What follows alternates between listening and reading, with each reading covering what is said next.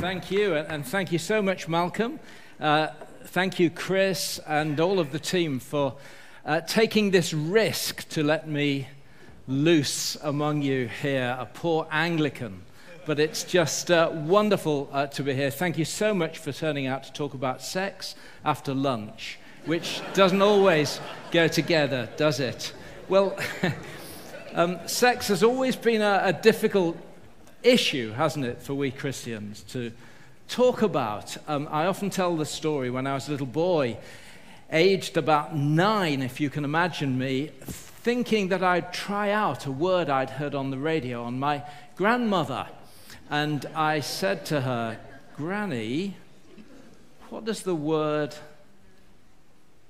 pregnant mean?" Okay, we're talking the mid-50s here, a long time ago. What does the word pregnant mean? And do you know what she said?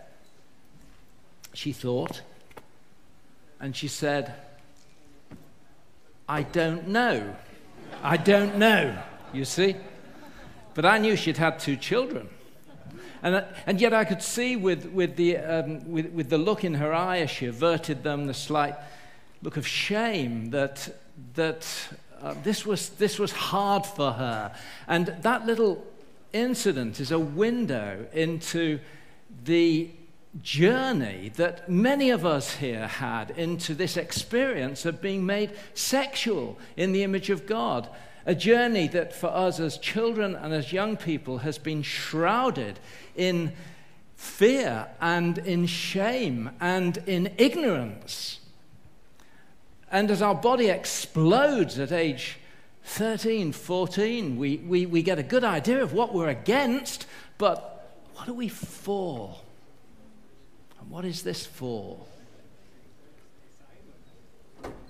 The Catholic theologian Christopher West says if teaching about sex in our churches were a food, most of us have been brought up on the starvation diet.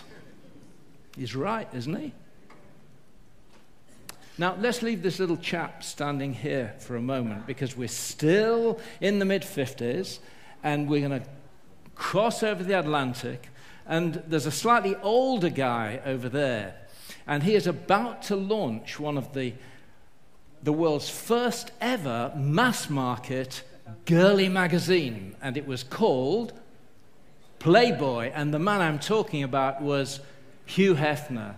And looking back over those days in the 50s, Hugh Hefner recently, in an interview he gave, said one of the motivations for launching that magazine was, quote, "a reaction to the fear and hypocrisy of my Methodist religious upbringing." Well, enough of starvation diet, people like Hefner was saying. From now on, it's going to be fast food. And tell me, friends, if the human spirit, if a little 13-year-old boy whose body is exploding is given an opportunity to choose between a starvation diet, the fast food diet, a Big Mac, what is he and we going to choose? So a revolution was born, driven by activists like Hugh Hefner. A huge social revolution, one of the most powerful social revolutions of recent times, far-reaching effects, and it is driven by a simple, overarching narrative of freedom, liberation, freedom from starvation and from shame and oppression and religious shame and the stuff that people like you and I put on each other and on our young people as we deny this side of who we are. And as this revolution began to gather speed and momentum, we found freedom in so many areas. We'll look in the early 60s here, slide, as the divorce rate begin to rocket. No, slide. Please, slide. No, okay, go back. what we found out, we had a few problems with the slides, I'm afraid. One of which is this doesn't work, and the other is that the build that I had on the PowerPoint doesn't work. So we tried to change them, but they're not there. So let me just tell you, forget the slides about divorce. From the 60s to about the early 80s, the rates of divorce rocketed sixfold as we freed ourselves from the promises we had made. And a few years later, the number of people getting married begins to fall, and it falls, and marriage itself in our society enters a deep and prolonged recession, especially among the poor, as we freed ourselves from the commitments we might make. And with the arrival of gay marriage, we freed ourselves from authority and tradition, and we get to make the rules. We set the boundaries. We say who's in and who's out. And then eventually we freed ourselves from nature herself in transgender. We say what sex is. We make the rules. And the attraction of this grand narrative of freedom is it's just so simple and graspable. And the reality we have to face, friends, gathered in here, is that most people out there, huge numbers of people out there, either don't think about this reality, or they don't care, or they think good riddance. And the reality we face is that just over a few decades, centuries-old convictions about what it means to live a good life, about sex and marriage, Christian convictions deeply woven into our culture, in just a few decades, these effectively collapsed. And now, who are we? Where do we fit? And I don't know about you, I find myself looking at this huge revolution, wondering, what is the secret? It's power. What's it on? And you know, the political theorist Joseph Nye, he talked about two types of power: hard power, soft power. Hard power is getting what you want through coercion, so you send in the troops. And there's plenty of hard power amongst the activists of this revolution. You fall into their sights and you will feel the pain. And often Christians, because of that, have focused on the hard power, and we gear ourselves up and we get out the lawyers. But I think that may have distracted us from what may well be the real secret of this revolution's strength, which isn't hard power, it's soft power. Nye said, slide, soft power is the ability to get what you want using attraction. Attraction. It's what made it so attractive to the human spirit. And I think that this soft power probably had three forms. The power of ideas. This revolution had some great new ideas. The power of ideals, that is, a moral vision.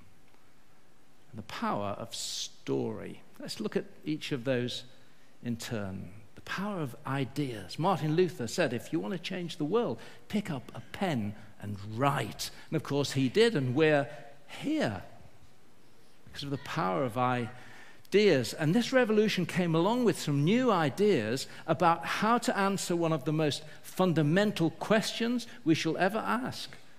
Who am I? How do I find the answer to that question? Well, the revolution came along and supplied the answer. It said, you look inside yourself for who you are. You delve deep, you look within, you cast off the traditions and the authorities and the straitjacketing rules of the past, and you find your freedom within, and then you live authentically with the truth that you find there. We call this expressive individualism.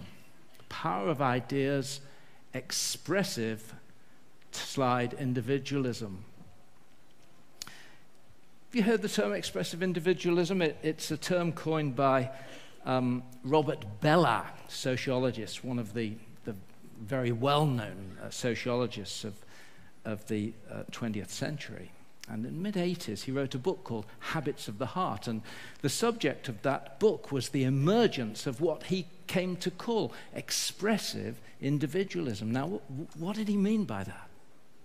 Well, in his survey of history through the lens of a sociologist, Bellah looked at the American dream, and he noticed how the American dream was almost characterized by the notion of self-reliance, you see. And he called this utilitarian individualism. Why? Because you relied upon yourself to make something of the world and of your family and of your life, you see. And then over time, Bellah observes, utilitarian individualism, in which you make something of the world, gave way under the influence of therapy culture and the new psychologists to an even higher call, which is to rely on yourself to make something of yourself. My chains fell off, my heart was free. I rose, went forth, and followed me. Me. And so the cultivation of me becomes our highest calling. Be yourself. Just be real. It's everywhere around us, this thinking. And as a result, the term I identify as. Have you heard that? It's become one of the defining slogans of our age. I say. So it had great ideas. And then it had, in addition to this, slide moral vision. It had ideals. And I think this is perhaps what caught traditionalist Christians, biblical Christians, off guard more than anything else. You see, morals, that's our territory, isn't it? Where's the moral high ground around here? Let's get up on it. And standing on the moral high ground for centuries, we have been used, because we've been in the mainstream of our culture largely, certainly in Western culture, we felt able to call out the evils around us of pornography and sleeping around and all of the other sins of the flesh. So when the revolution came along, it was business as usual. Call it out.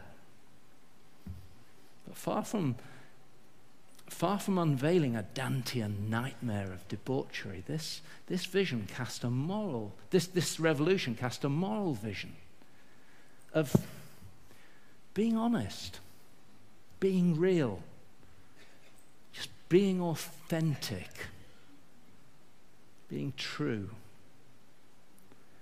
And it cast them, you, as the little people, the bigots, the hate-filled, the ones who want to straitjacket the people who don't fit your little rules once again.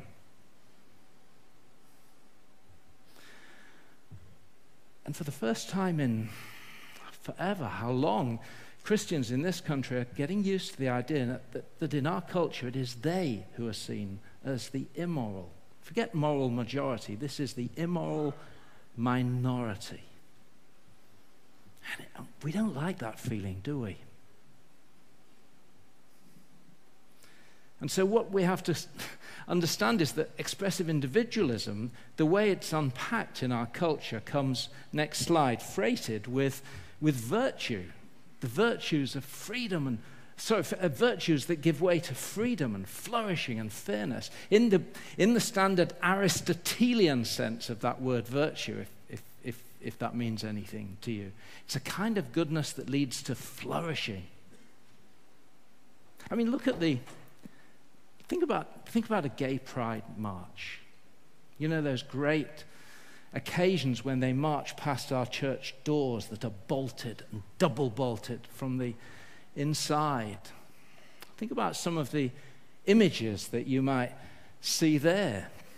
And again, it's business as usual. When we're confronted with images of sexual fluidity like this, we call it out and we say, have you heard about the rates of STDs and AIDS? And we give lists and facts in response to this. But friends, what we have to realize is that our culture is so changing so quickly that images like this do not convey those sorts of notions to people anymore. In their view, pictures like this portray moral purpose. They say, you continue with your shame culture where you can't even tell your children. You continue with your history of abuse in your churches where you cover up and you put on the side. You continue not preaching about this topic or bring it into the mainstream of your church, but always pushing it to the edge, hoping somehow it'll go away whilst your pastors have affairs and your leaders. You continue in that culture of hypocrisy. And this, though, is who we are. And you may not like it, but at least it's real. You feel the strength of this, its moral claim. And it is everywhere around us. And if you take expressive individualism, some great ideas, and then stir them in with a moral vision, and you have got a revolution on your hands. And friends, this is the story we live in, this story of a jailbreak, a bid for freedom, a getting out from under the dead hand of oppression. And talking about that this is our third strength, soft power of the revolution, the power of stories. You take that simple, overarching story and retell it in lots of small stories with attractive characters, Will and Grace, friends. They make us laugh. And then tragic stories like the Magdalene sisters and Brokeback Mountain and the Imitation Game. And they make us cry. And when they draw in our emotions, they open us up to their ideas. The power of story is at work in our culture, and we swim in this story. It is everywhere around us. Our children are brought up on it. Every Disney movie. Well, what about this one? I forced myself to listen to one of its main songs. What is it? Let It Go. It's sung by a character determined no longer to be the good girl that her family and society had wanted her to be. Instead, she would let go. Let it go, and express what she'd been holding back. There is no right or wrong, no rules for me. This is more than an awareness of the self. We all think it's a good thing to be aware of one. This is an enthronement of the self.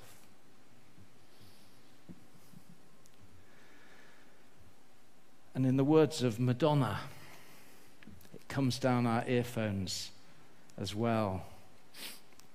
Slide, yes, I am my own experiment. I am my own work of art. What not to like about that? Inspiring stories of freedom. And how did traditionalist Christians respond to this great story, to these wonderful, moving stories? With facts, with rules, with silence, with fear. And when our leaders do eventually feel compelled, the bishops of the Church of England, for example, as a body, to say something about what their true convictions are about marriage, the thing that they issue reads more like the terms and conditions of a software upgrade. than a manifesto for human flourishing that we believe is a gift of God for the life of the world, doesn't it? But as the Canadian philosopher Charles Taylor says, you can't respond to a great story with facts. You have to tell a different story. Now return to this picture of this little boy raised in a classic Christian home and church for a moment. He's still here, by the way. Today he is immersed in this culture. He swims in this story. It is the story slide he lives in and has his being in. It's your granddaughter. It's your son. It's your heart. And what he's asking as he looks out at us, he's saying, look, I do have a good idea of what I'm against as a Christian. But will someone tell me what I'm for?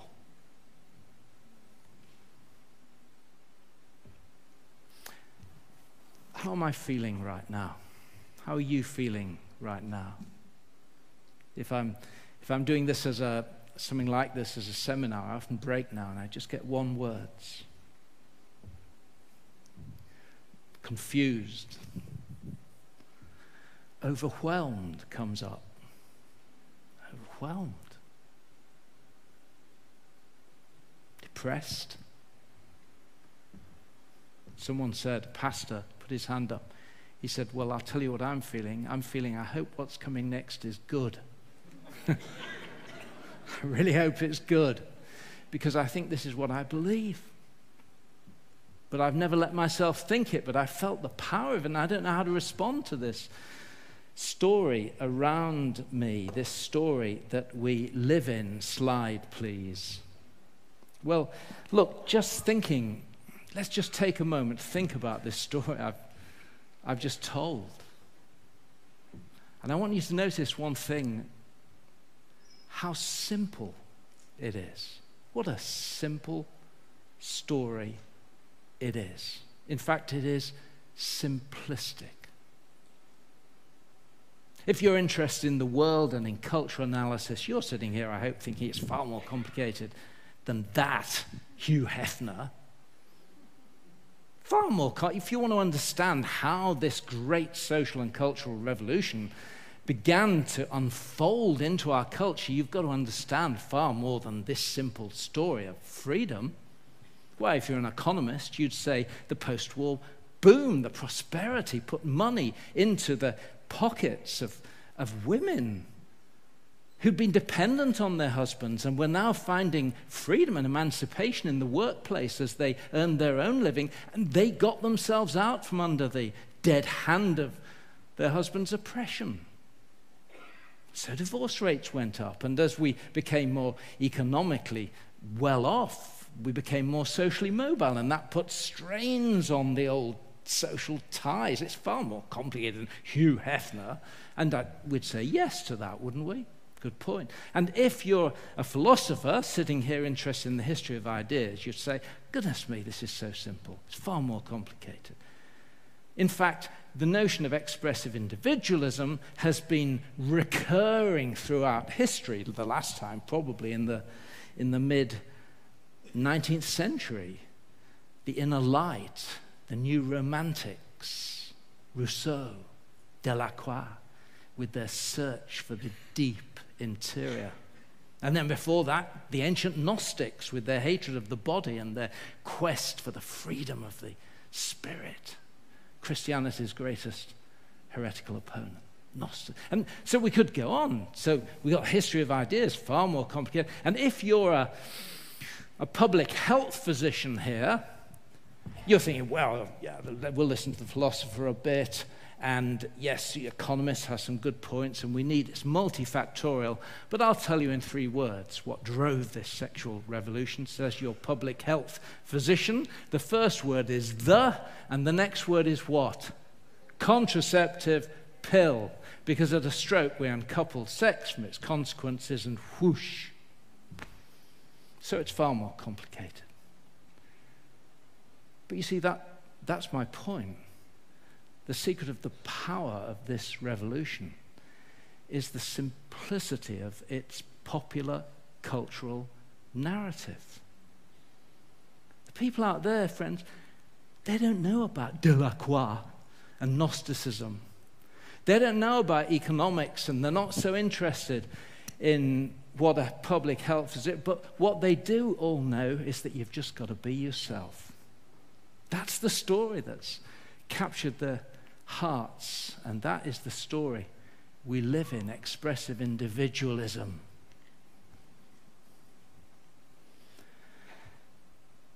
And brothers and sisters, as we return to this chap here, or your granddaughter, or your daughter, or you, what are we for? It's time to make up our minds what we're for. And it's time to make up our minds and ask, do we too have a life-giving story in this area? It's time, again, for our congregations to have shepherds who'll stop ducking these issues and hoping they'll go away, because they won't. And this culture is after their hearts. And it's time that the sheep had shepherds for their hearts. And it's time for this chap, this young girl, this woman, this man, to discover not only what he's against, but what he is for. So, what is our story? I scratched my head about this, and you know, as I thought about it, I came to see that our story, I think, begins in the same place as their story. This story. It begins with the big question of identity. Who are we? Question of identity is the issue. It is the point at which the gospel story converges with their story, and it is the point at which the gospel story departs radically from it. To tell another one. Their story says, to find out who you are, you look inside yourself. You are your own work of art. Our story says, we did that. We tried that. We're with you. That's our starting point. We looked inside ourselves.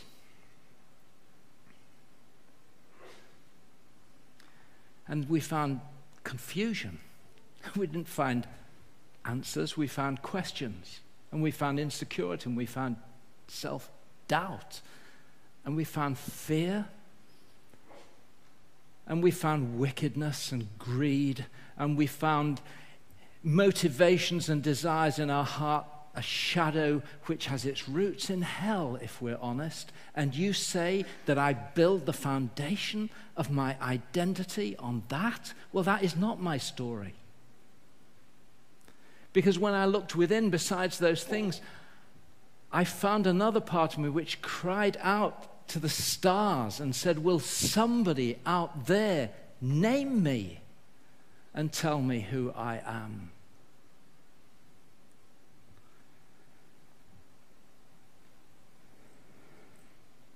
Their story offers expressive individualism. Our story, offers the image of God.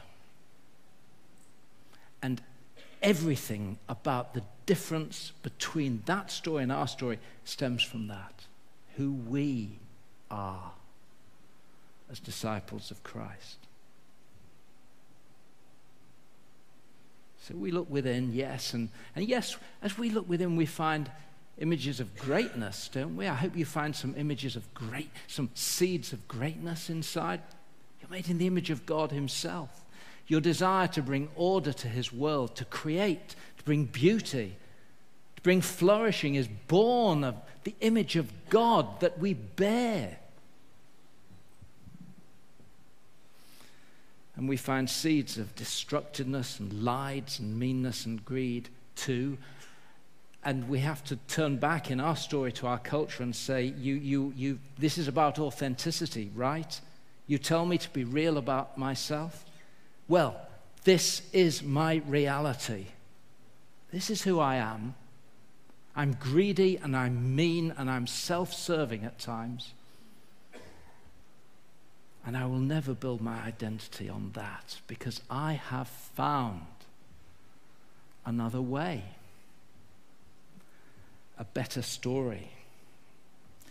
Because you see, it isn't so much that God, not so much that I found God in our story, it's that he found us. It wasn't so much that we drew him into our story as he drew us into his story. A story which tells us how he came after those who had so hopelessly tried to go their own way. Do you remember in Eden from the serpent, you shall be as gods. You shall be as gods. Your own work of art. We tried it. A story in which this God came to rescue those who tried it and spoiled and destroyed this world and themselves. A God who on a cross came to restore his image in humans, which have become so broken and spoiled. And now our story is that we're learning to live once again in harmony with our design, with who we truly are in the image of God, as he continues his work of restoration in us by his Spirit. And so you see in our story, slide, identity back one, identity back one. Identity is not something discovered in the self or constructed by the self. For us, our identity is a gift to the self. It is spoken by God. And you know, in John 1, it says that the Word became flesh and dwelt among us to reveal to us who he is. But it also tells us that the Word became flesh to reveal to us who we are. To all who believed in him, he gave the right to become children of God, bearing the image of his own Son, Jesus. This is our story. This is who we are.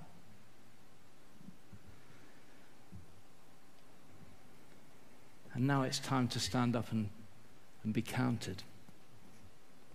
And you say, well, okay, I'm with you so far, but what has this got to do with my deepest desires? The ache for intimacy, for pleasure, for union that I feel in the pit of my stomach, in my whole body, desire, pleasure, intimacy, image of God. Well, if you want to find out what it has to do with the image of God, you need to look at the one in whose image you are made. What do we know about him? Two great truths as we open our Bibles and we begin to turn the pages. First, he is a creative ruler.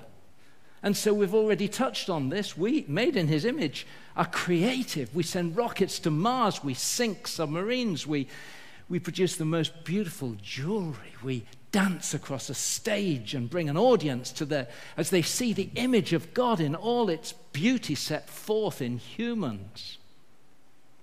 So he's like that. We're like that. We rule. We create beauty. But then as we turn the pages of our Bibles, a second great truth emerges about the God who we serve. He is a ruler. He's a great king, but also he is slide, a lover. A lover. And there are three aspects to his love as we carry on reading. In our Bibles, next slide, we discover that his love is passionate, it's faithful, and it's fruitful. Do you want to hear more? Passionate, the metaphor that's used over and over again as the pages of our Bible begin to rustle, is the love of a bridegroom for his bride. Look at Isaiah 62:5. For your maker is your husband. And this we're used to this. It rolls off the tongue. Do you understand what it is for the God of the worlds, the master of the universe, to say, your maker is your husband? I want you. Not just sign some contract with me. It's not about going after the service to sign the documents. It's not about that. I want you, my bride. Passion of his love, the love that comes after us as a bridegroom rejoices over his bride. So I rejoice over you. This is the heart of our Lord, in whose image we're made. And you want to love because he loves passionately and seeks union with his people. But the second thing about his love is it's passionate. The second thing is it's always faithful. And so continuing, Bible's rustling again with the metaphor of husband and wife. The prophets characterized Israel's idolatry as what? Adultery. Look at Jeremiah 3:20. If we can have that. But like a woman unfaithful to her husband, so you, Israel, have been unfaithful to me, declared the Lord. He is faithful. His love is always for better, for worse, for richer, for poorer, bound to his people in self-giving sacrifice. And this faithful, committed, one-flesh picture of God's love for his people threads its way into the New Testament. And so in John, as the greatest of the prophets sees the arrival of the Messiah, what is one of the earliest titles used of Jesus that falls from the lips of John? Bridegroom. The bridegroom has come for his bride, to give himself on a cross, to pour himself out for her.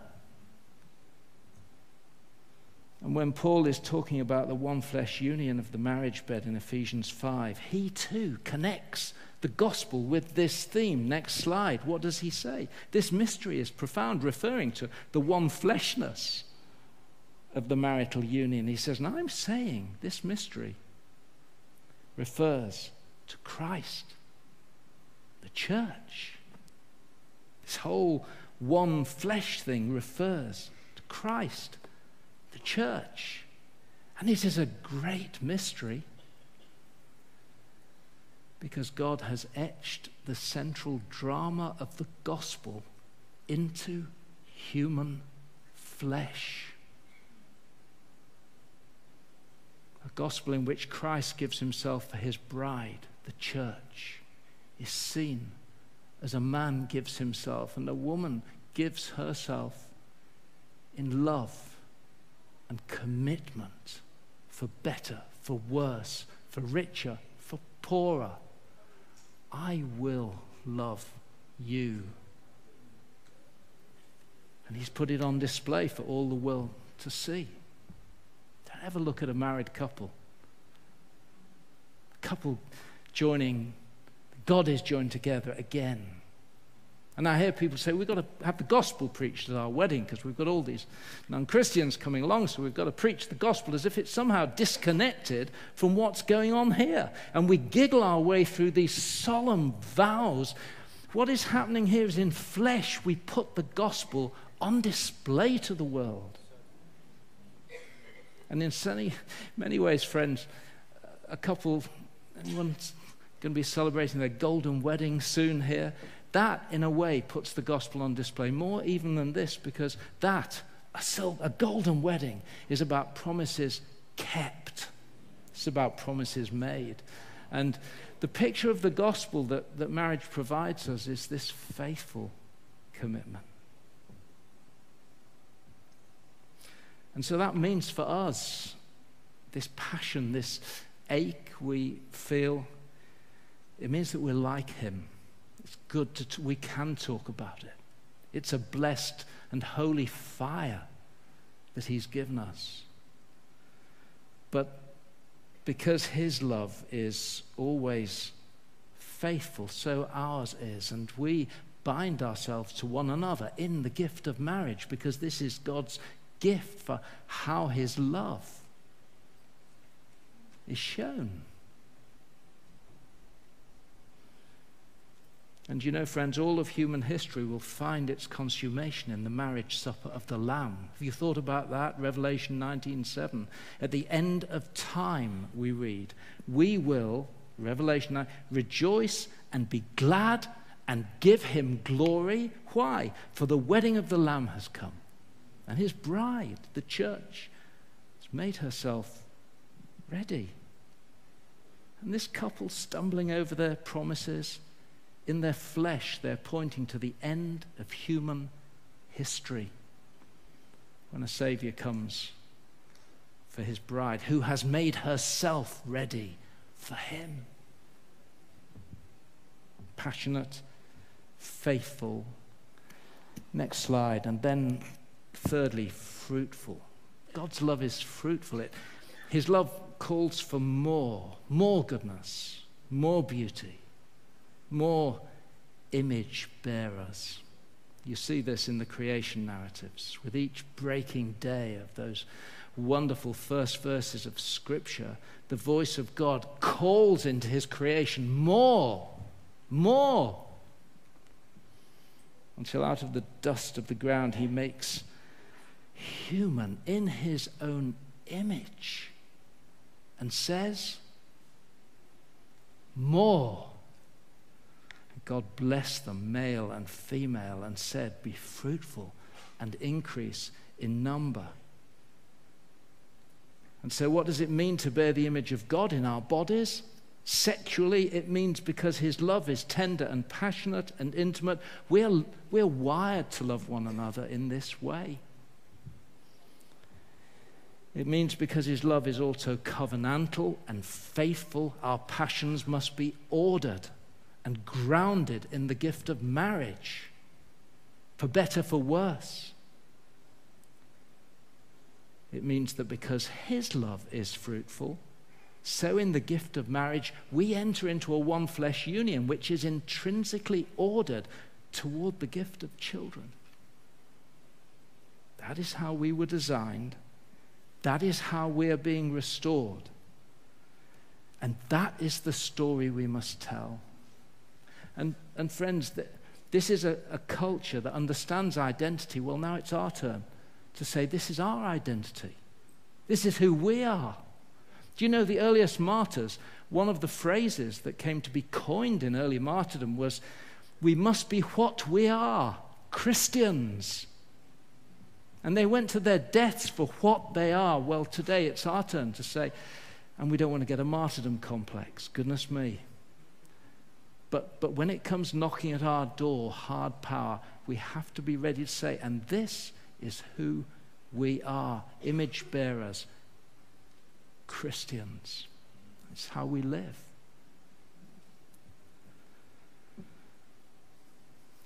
Now, I know you'll be buzzing with all kinds of questions. What ifs? Not sure about that. Well, what about? And we've got a question and answer session tomorrow in one of, if you'd like to come along, ask all the questions, a whole hour, nothing else. But briefly, yes, there are some hard questions here, aren't there? And I just want to recognize them. Our world is a very different world to the garden paradise, which pictures God's intentions for his creation in Genesis 1-3. In the terrible consequences of the fall, you shall be as gods. And we took and we ate, and we thought we got to say the rules, good and evil. We would know that if we are in charge, you see. And the terrible, devastating consequences of what Christians understand to define our reality, creation and then fall. The image of God became marred and spoiled. We are what Francis Schaeffer called glorious ruins. And so in a fallen, disordered world, even as God, who came after us, begins his work of restoration and renovation, it's not easy, is it, friends, to live in harmony with our design? Anybody finding it easy? It's why we have a cross at the center of our faith. It's hard. And today our loves, our marriages, our sex lives, like all of creation, are subject to frustration, Romans 8, are being held back, quote, unquote, by the groans of the fall. Marriages come under strain, and I know as I've been speaking, I've touched on raw nerves here. And sex is often a disappointment. It's not all it's cracked up to be. And not all marriages can be fruitful and have children. And some of you feel the pain of that as I said it, didn't you? And also in today's world, as Jesus said himself, a single man, not all can or should be married. This the changed circumstances of the fall. For some, it doesn't work out. Others, because of same-sex desire. My pastor, Ed Shaw, shares in his book his journey. Little boy, same-sex desire. He didn't choose, he was pulled. That's a struggle, isn't it? The struggle to live in harmony with our design again in this fallen world. And for others, pain in the sphere of being gendered, in gender dysphoria. It's tough. And given the circumstances of the fall, many take a decision to forego this way of life, marriage, as blessed as it is, as did Paul, as did Jesus, for the joy of undistracted service to the gospel. So all kinds of ifs and buts around that vision. But look, friends, whatever our position here this afternoon, what is clear in Matthew 19 is whatever our situation, we are all called in our different ways. Wherever we are, single, married, whatever, we're all called in our different ways to say yes to God's call, his intention, the thing to which marriage points. We're all called to say yes to that thing, which is the wedding of the bridegroom and the bride. And so if you're here and you're married and you've got a secretary and she's so nice and she's listening to you in a way that your wife seems to have stopped a long time ago and you are leaning close to her, friend, in your no to that because of the promises you made, and your no to that because you say, he was faithful to me and I will be faithful to him and I will be faithful to her, my wife. In your saying no to the secretary, you say yes to the thing to which marriage points, which is the faithfulness of God. And if you're a single person, you can have a one-night stand. You can get the app. There are people out there, and there are all kinds of hard and painful situations. Friend, I just want to say, in your no to that, in your flesh, in your body, you're not stopping being sexual because you're single. With your chasteness, with your no, you say yes to the thing to which marriage points, which is the faithfulness of God and the goodness of God. And so we all have a stake in supporting marriage as a symbol, as a pointer to the gospel itself. And that's our story. And now it's our turn to stand up and be counted. But of course the problem is, well, how do I get started? I open my mouth, I sound like a bigot. How do I do that? I want to suggest 4 words that would help frame our response. I'm going to try and speed up to get in this last section. You've been so patient. Thank you. 4 words that help frame our... we don't have to use these words, but these words should change our psychological posture to this revolution, this story around us. You know, you can hide from it, become Amish. You can get out there and fight it and get the lawyers out. You can cave into it, or you can engage with it and enter into it. And there are 4 words help us do that, and they're coming now. Sorry, thank you, please, and never. Sorry. Sorry. We have been shame-filled times in our churches. We have avoided the tough questions. We're sorry about that. We're sorry we offered big. Life for the world, we said. I've come that you may have life, but we never talked about sex. And there's such an important part of us, and we're sorry for that. And we're sorry that sometimes we have been hypocritical, and we've liked having seminars about the gays and the transgender out there, and we give ourselves get-out-of-jail-free cards on pornography and divorce in here. And we're focused on them when we should be focusing on us. Do you notice how little we've said so far about the hot-button issues? That's because this revolution isn't only about the hot-button issues. It's about all of us and how we think of ourselves. And so we need to say we're sorry because some of us are bigoted. And we do disproportionately amplify this sin over others.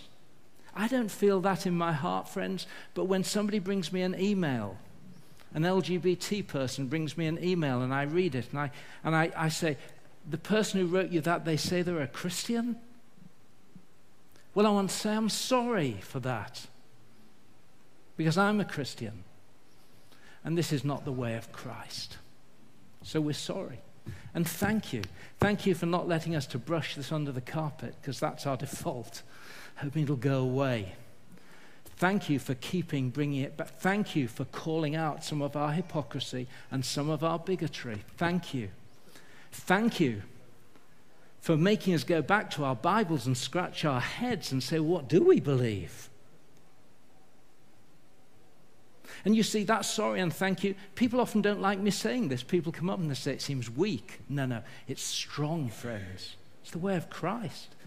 Before you go picking out a speck in your brother's, make sure there's no plank in your own. This is sorry, thank you, this is the way of Christ. It's the right thing to do. It's also the smart thing to do. Why? Because it disarms the narrative. The narrative, the story we live in, casts you as the villain. You know, at the pantomime, the curtains go back, the villains come on. You don't need to be told, we all boo him. Well, when you come on, you get booed because you're the bigger. Everybody, that is the default assumption about who you are. And if we come with a different attitude, we disarm that narrative. Because people like you don't say sorry, and you don't say thank you. You're too busy protecting your own rights. No, we do. We want to say sorry. And people like you don't listen. And no, we do want to listen. Let's have a conversation. You see? Smart. But then, thirdly, please, having owned up to some of our broken promises, we need to begin to share with this culture. Can we have a conversation together about some of yours? Can we get to the truth of things? Can we have a discussion about some of the facts? You made big promises. You promised freedom. Now, how's that project going? How's expressive individualism? What are the fruits in our society? Are people freer?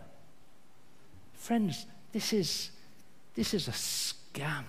It is snake oil. There's no evidence that any of the mental health issues related to identity are on the decrease. How's expressive individualism doing in our culture when we see headlines like this, just from last week's Guardian? I'm not saying that expressive individualism is causing this. All I'm saying, I'm too careful a scientist for that. But what I am saying is it's doing nothing to stem it.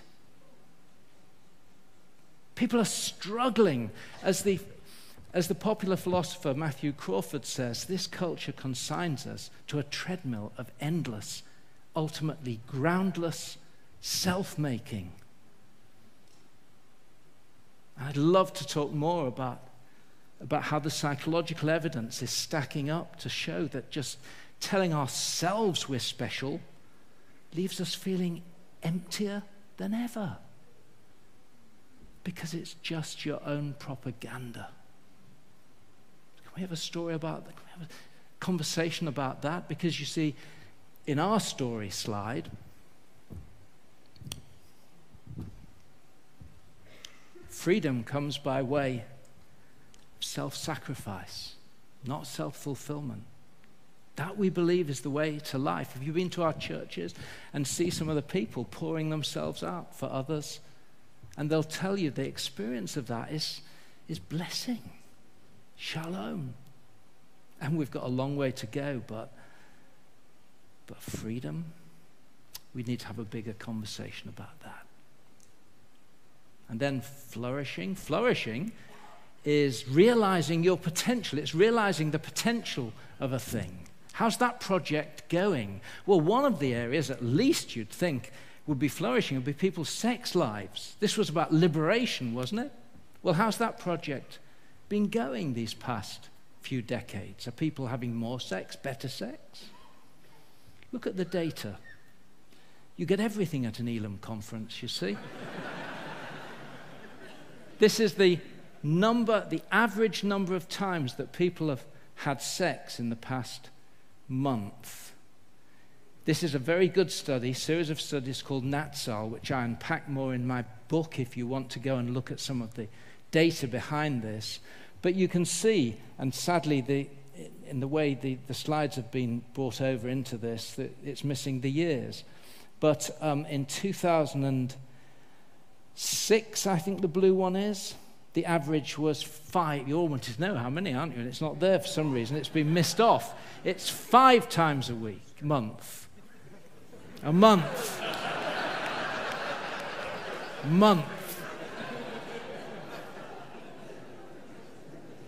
In 2010, it's 4 times a month. Same in men and women. Women on the right, men on the left. Doesn't matter, it's the same. 2014, 3 times a month. Why, says a statistician looking at these data from the University of Cambridge in his book, Sex by Numbers. Why, if we extrapolate that graph, no one will be having any sex at all by the year 2040. Now, of course, he's a statistician, so you never do that. And I doubt very much that that'll be the case. But isn't it odd that a revolution that promised more delivers less? And is the quality of people's sex lives any better? We don't have time to talk about that. But it's so interesting that I'm reminded of that definition of idols. Idols are things that offer more and more, but deliver less and less, until in the end they have everything.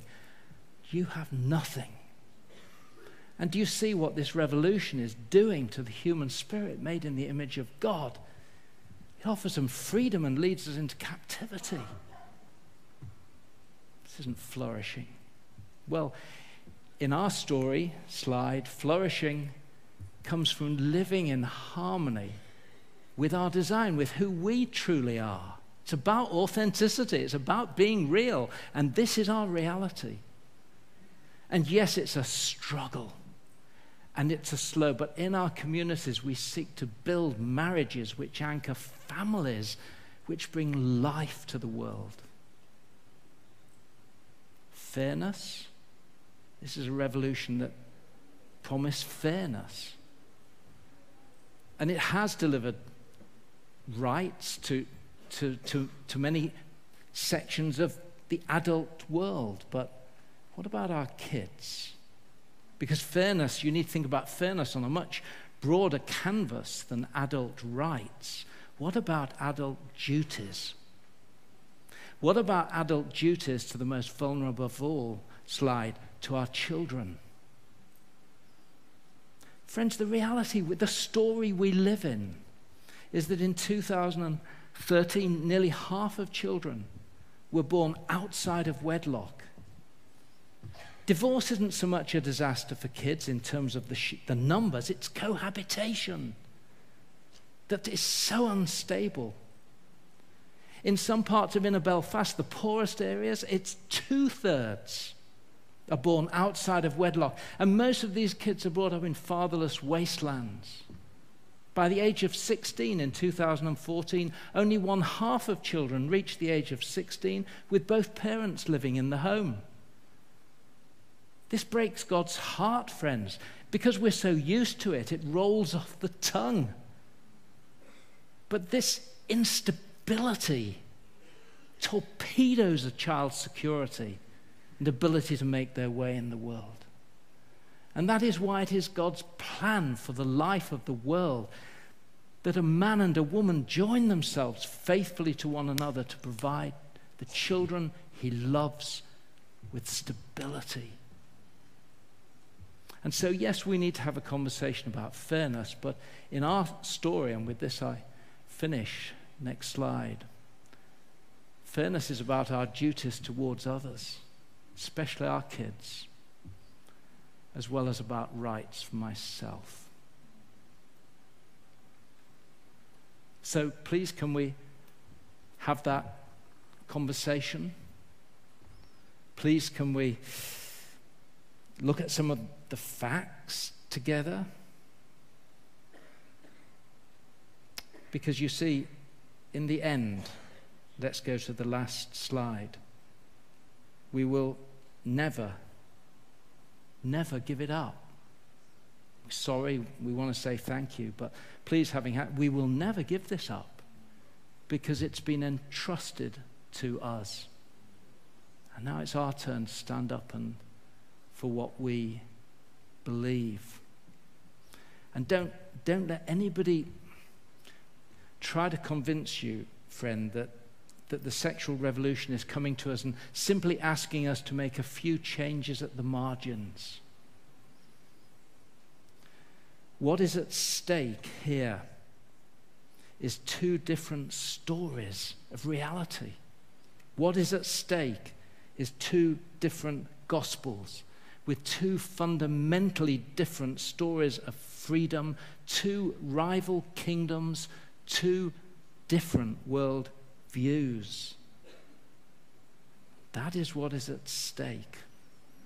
And it's our time now to hold our nerve and not just say this truth of what it means to be made sexual in the image of God, but to once again incarnate, to live it in our communities so that we don't just speak it, we don't just tell it, but we show how it brings, in the long run, life for the world.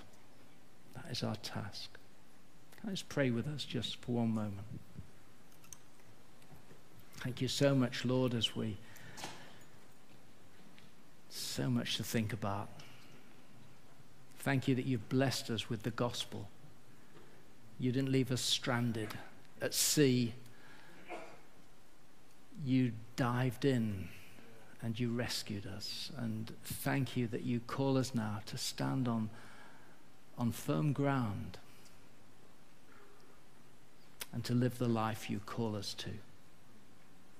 And we ask it in Jesus' name. Amen.